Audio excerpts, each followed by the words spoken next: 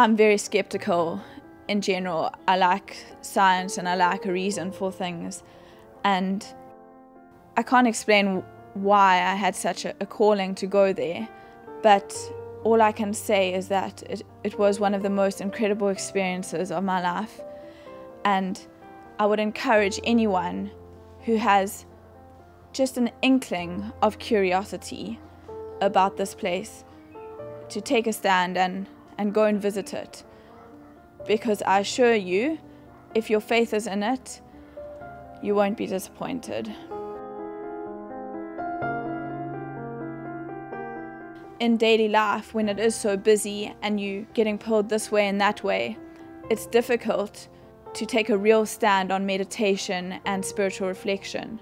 And by going to Ngome, I was able to put my soul first for once, to put my spirit first for once, and forget about everything in the outside world, return to my spiritual roots, and really and truly feel the presence of God. The shrine of Ngome is a very special place for many reasons. We know Ngome because of what happens here for those who have come, for those who know. The miracles, the grace, the blessings. But for us who work here, we know Ngome is special and different from other holy places or holy shrines because it is a place that was chosen by Mary, calling people to pray. Mary marked out this place. Other shrines in southern Africa are built in honor of her by a certain individual, a priest or a community. But she requested for this place to be built. And that's the difference about Ngome. Father Andrew definitely, his talk was absolutely brilliant, and it just reaffirmed to me in every way why I have the faith that I do and why I follow the faith that I do. A German missionary, Sister Reinolda, she came to South Africa and worked as a seamstress in a community in this direction, 40 kilometers, Ngome. She was later sent to Pietermaritzburg Grey's Hospital to study nursing, midwifery. She passed with flying colors, Sister Reinolda. She returned and was the head of the maternity section here for about 30 years. So Sister Reinolda explains to us in her diary, she came to Holy Mass. She went up to receive communion. And she went back to her place to pray. And she says, this is what she saw. If you look there, this is a copy of what is in the chapel on the rock. The painting explains what Sister Reinolda saw. She dictated what she saw to an artist. Mary appeared to her in a great corona of light. And Mary was holding with her the Eucharist. Mary said to her, "Call me Tabernacle of the Most High." The most important thing for us to realize is that Mary appears because she wants to bring the people back to her Son. It's not about her. Mary's nature has always been to serve and to sacrifice. Her entire life was for the purpose of God. So what is significant and what we can take out of that is once again in her annunciation and saying, I want to be called the Tabernacle of the Most High. She's affirming the utmost importance to Jesus Christ because she's calling him the Most High. And Mary was the first tabernacle because she housed Jesus in her womb. So that's why she calls herself the Tabernacle. And in the Old Testament, you have the tabernacle which housed the presence of God. And now in post-crucifixion and post-resurrection, we have the tabernacle in the Catholic Church which houses the Eucharist. And she said that only a flaming sea of hosts could save the world, save the godless world. So what she's talking about is every time we receive the Eucharist, the living body and blood of Jesus Christ, we become tabernacles of the Most High. We are taking Jesus into our own bodies. And she was affirming the significance and the importance of the Eucharist and how it does bring us back to Jesus every week when we go and we are spiritually healed. Because she was saying that, Sister Reinolda, you too are a tabernacle of the Most High, because Sister Reinolda had just taken the Eucharist when Mary appeared in this instance. And she said, and I want a flaming sea of hosts. I want everyone to be a tabernacle of the Most High. So that was very significant and, yeah, very special. And it's in this apparition in 57, the sixth apparition, where Mary says, fearful things are in store unless you convert. There comes the warning. Fearful things are in store unless you convert. Sister Reinolda says, unless we convert? Yes, says Mary. If the religious, who are the religious? Pope, bishops, priests, deacons, nuns, those who profess to follow God in a special way, religious. If the people do not convert, and if the world does not convert, fearful things are in store. Now, it's no secret, we live in a time where we have very faithful, obedient, and holy priests and religious. True. We also live in a time when we are very unfaithful, very disobedient religious and priests. I'm not telling a secret here. As Mary said to Sister Reinolda, I want to make use of your nothingness. It's in our nothingness that Christ is made strong and his glory is revealed. And it's about our availability, not our ability, because none of us are actually worthy of serving him, because we just so human. But because of the cross and because of the sacrifice that Jesus Christ made, we are able to have this relationship with him, and he forgives us over and over and over again. And as long as we're trying, the Eucharist is going to bring us back to him every time. You asked for a sign, Mary said to Sister Reinolda. Here's the sign. I wish that a place be erected for me, there where the seven springs come together. There I let my graces flow in abundance.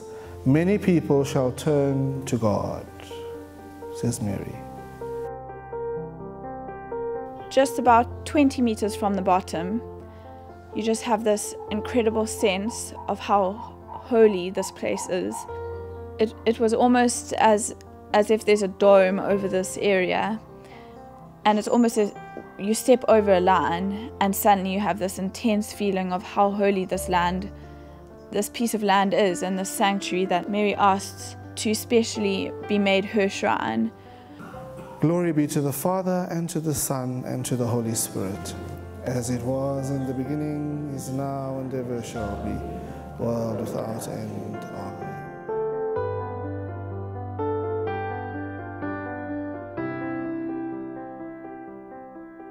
While we were down at the stream, Father Andrew told us about some of the most recent miracles that have been occurring down there.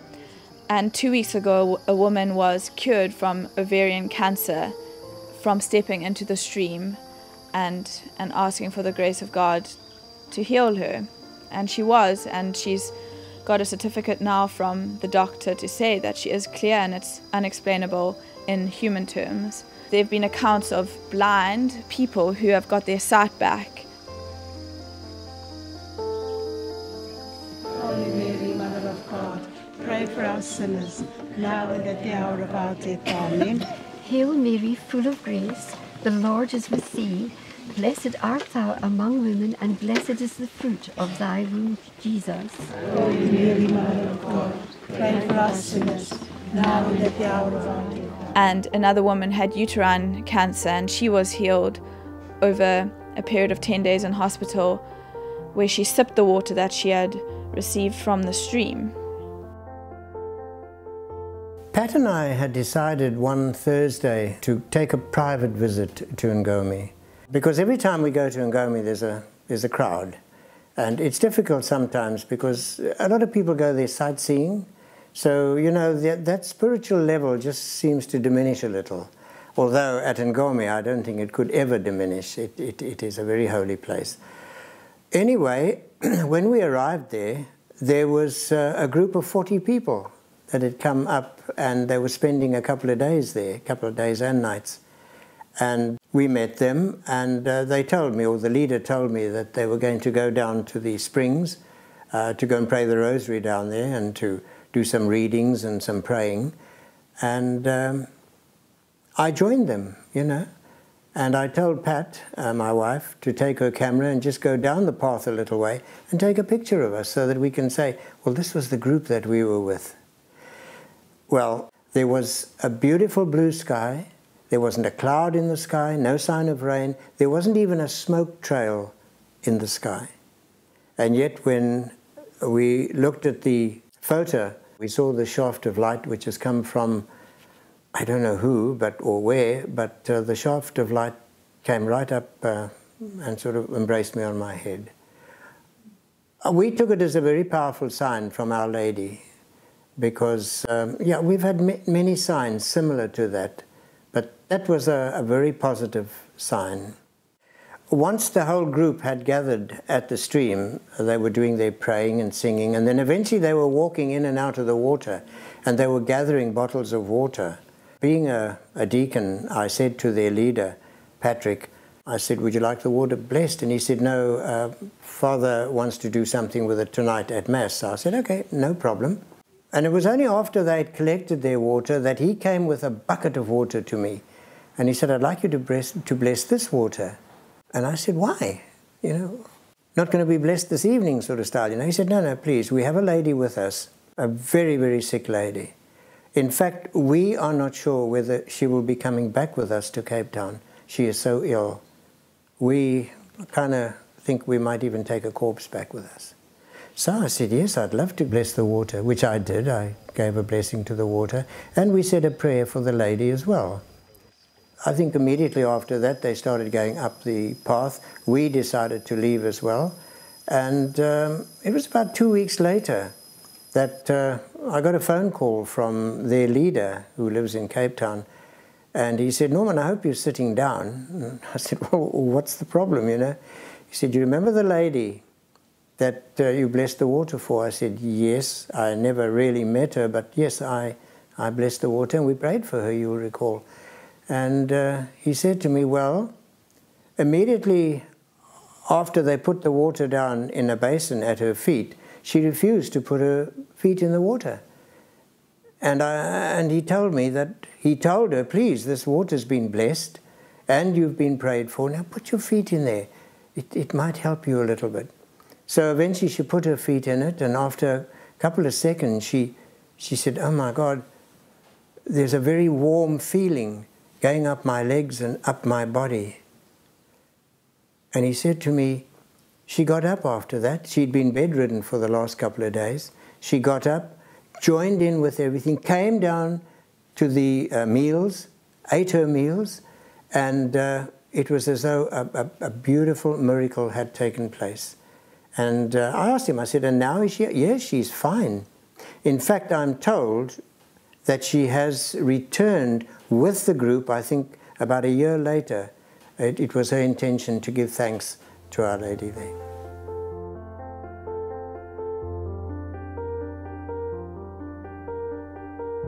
To cut a long story short, the person who owned the rosary and her husband went along to the little white chapel to say some prayers, because I had spoken to them about our experience in the little white chapel.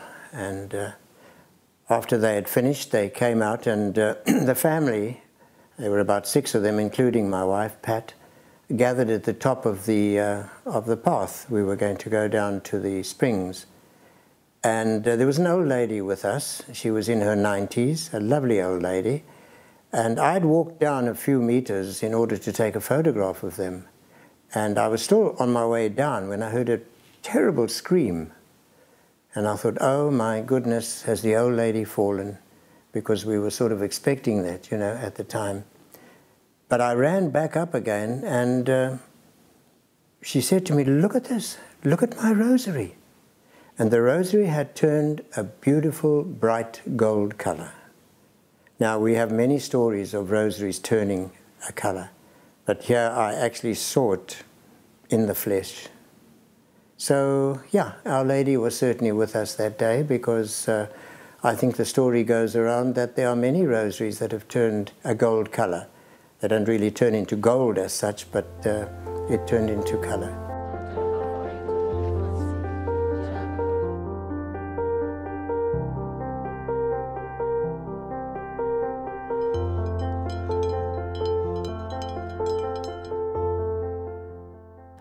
Since my encounter in the stream with the Holy Spirit, I can honestly say that I felt a peace, a continuous peace, a non-stop peace for the last 3 days. And yeah, it's been very special. I would certainly encourage everyone, not just Catholics. I mean, certainly there are a lot of us Catholics that need a wake-up call, I think, but I think the world in large should go to places like that, because you come back a different person. You come back, I think, you go there with I think with something in your mind, this is a lot of nonsense or something like that, but let's go and see anyway. But you come back with a question. What did I see? What does it mean? And your life is changed.